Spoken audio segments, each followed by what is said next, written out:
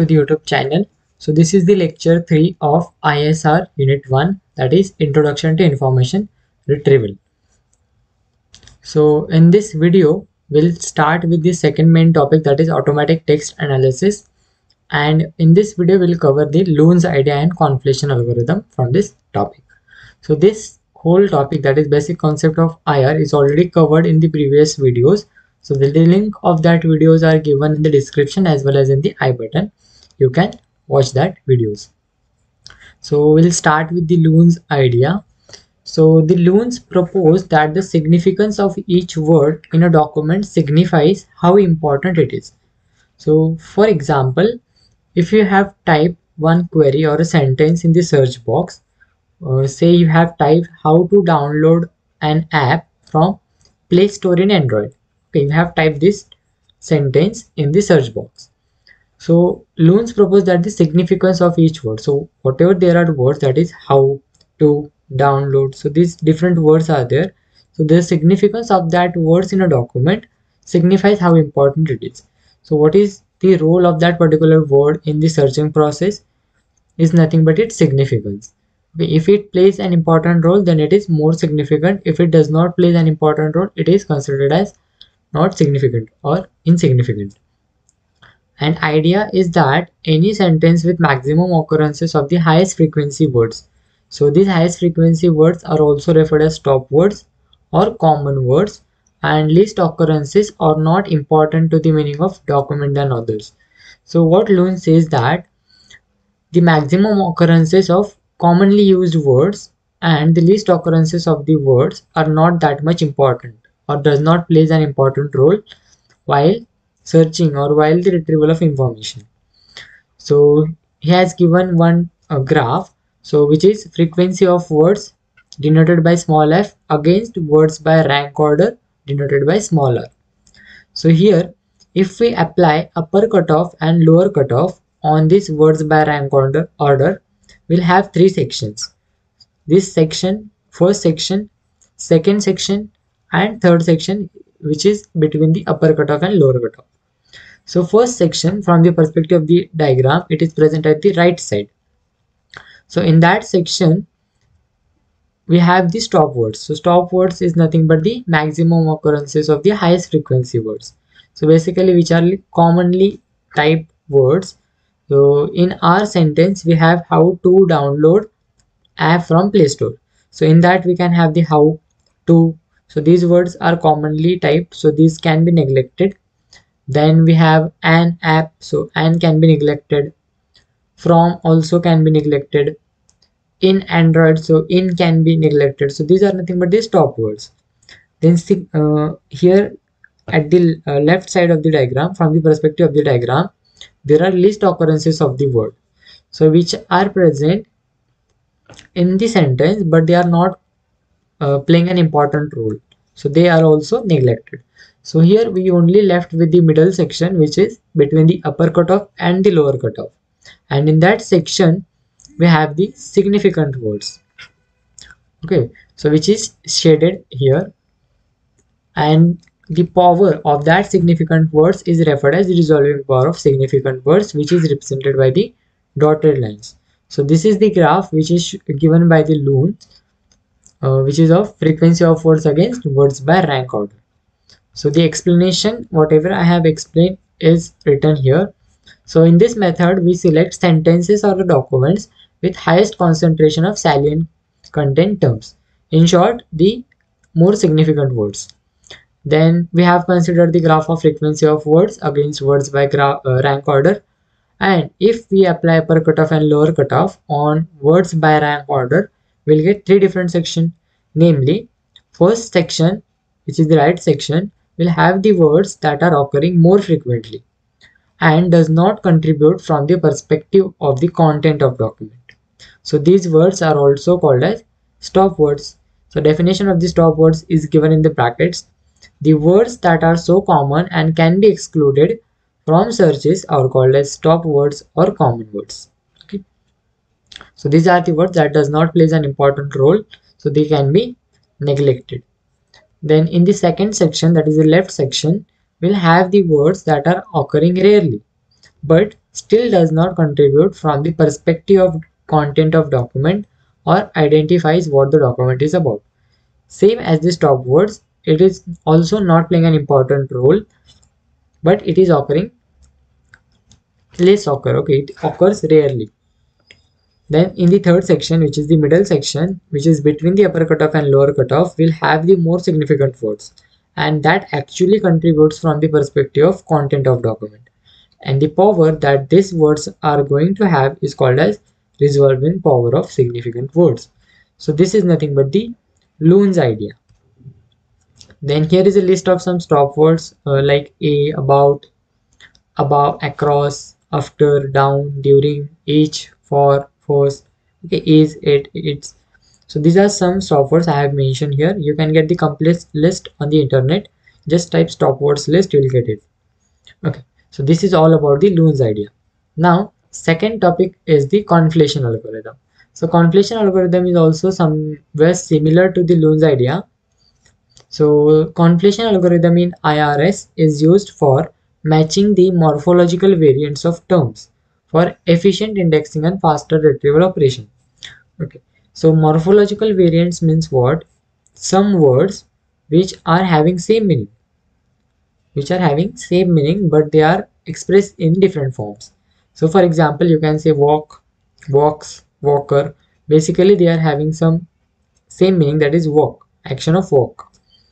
So this is nothing but the conflation algorithm, which is used for matching the morphological variants. And word conflation is nothing but the process by which a group of words that have the same meaning are reduced to a single term. Okay, as I have mentioned, the same words which are having same meaning but they are expressed in different forms, they are called as conflation. That process is called as conflation. So conflation process can be manually or automatically. It can be done manually or automatically, and the automatic conflation process is called as stemming or stemming algorithms or stemmers. Okay, this process is called as stemming algorithms or stemmers. And in this algorithm, the document is converted into document representative. So what is this document representative? So it is the representation of document which signifies the only context of document, that is what the document speaks about. So, morphological variants we have seen. So actually what the document is talking about, the walk. So it will only store that document, cannot store the other forms. It will convert that into a single form, and that is nothing but a document representative. Now, how to generate this document representative? So for that we have to follow three simple steps. So first step is removal of high frequency words or stop words, and it is done by comparing the input text with a stop list of words which are to be removed. We'll get a complete list of stop list, and we have to compare our input text or input word with that list, and if it matches we have to remove that word. So this is the first step. Then second step is suffix stripping. So it is a bit complicated process because it has to follow some rules. So typically a smaller list of rules is stored which provides a path for the algorithm given an input word form to find its root form. So we know that walk, walks, walker are basically representing the same action, that is walk. But how the system will know it? So for that we have to give some algorithm, or we have to define some rules so that it can find the root form of the word. Okay, so for your convenience I have written here three rules. So see here, first rule is if the word ends in ed, we have to remove the ed. So here we can consider the word as walked, walked. So it ends with ed. So even if we remove that ed, it does not influence, or it does not affect the real meaning of the word. So that is nothing but the first rule. Then second is if the word ends in ing, then we have to remove the ing. Okay. So here we can consider the word drinking. So in that, even if we remove the ing, we'll have the word drink, which will also represent the same meaning. So this is the second rule. Then third rule, we have the if the word ends in ly, remove the ly. So here we have the example of closely. Okay, closely. So even if we remove the ly, it will not affect the real meaning of the word close. right? So this is nothing but the rules. Some rules only I have mentioned here. Then third step to generate the document representative is to detect the equivalent stems. So we have to count the frequency of each word and we have to remove the duplicate terms. So this is simple detecting of equivalent stems. Okay, now we will see the example of this conflation algorithm, or you can say it as the steaming. So here we have the computer, computing. So these are all morphological variants. Okay, and from here we can have a document representative as compute, because we have removed these suffixes, right? Er, ing, we have removed that, and we have only one document representative, that is compute, which represents these three words.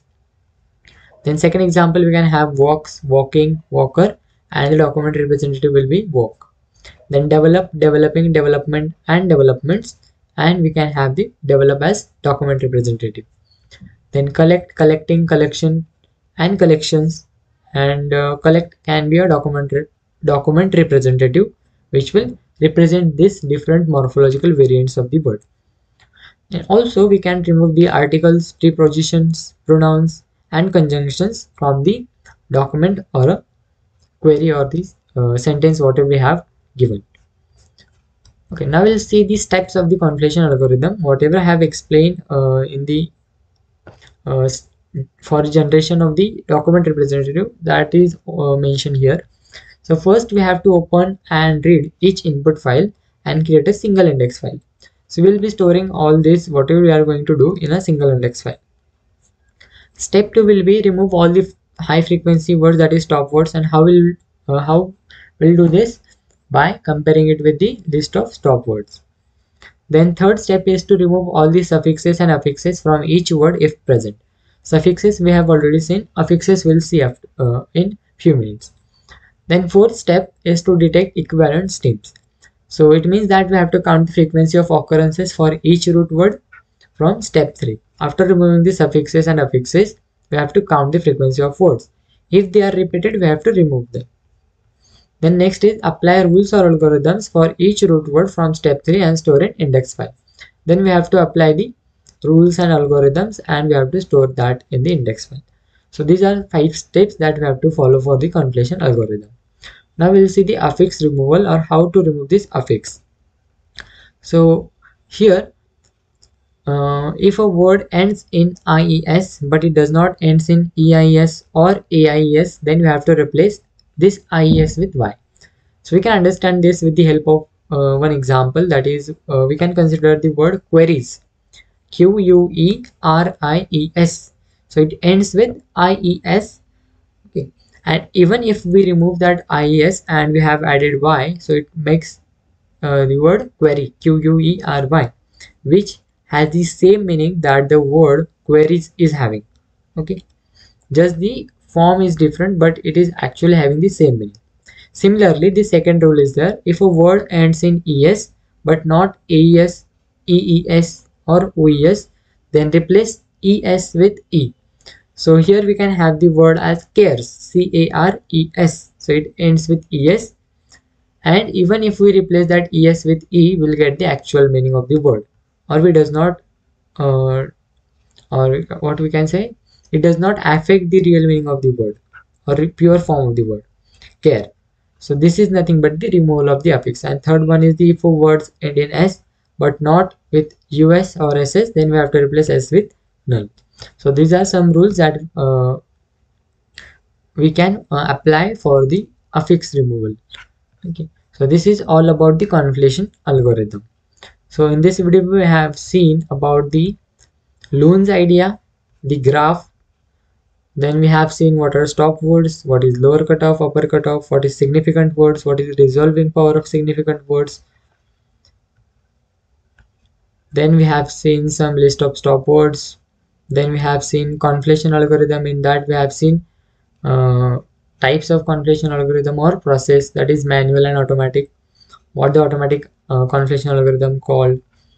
Then we have seen these steps to generate the document representative. What is document representative? Okay, and then we have seen the example of conflation algorithm, and finally we have seen the steps of conflation algorithm. So this is all about the today's video. So if you have any doubt, you can ask in the comment section, and if you understand the concept, please like the video, share it with your friends, and subscribe the channel for more upcoming videos. Thanks for watching.